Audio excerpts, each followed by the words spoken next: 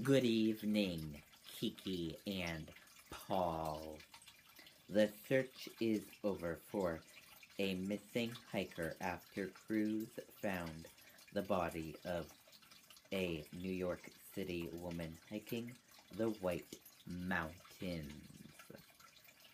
New Hampshire's Fish and Game Department officers spent Sunday and Monday looking for 32-year-old Kate Matrosova of New York City, who activated a personal locator beaker indicating an emergency.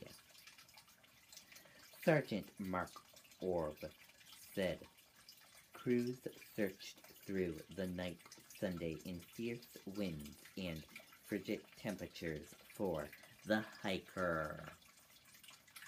They hiked over 3 miles to a location north of Mount Madison and searched in deep snow and woods in an area identified by the signal. Crews found Matrosova's body at Star Lake around 2 p.m. Monday. Fish and Game officials said it appears Matrosova died of exposure to extreme temperatures.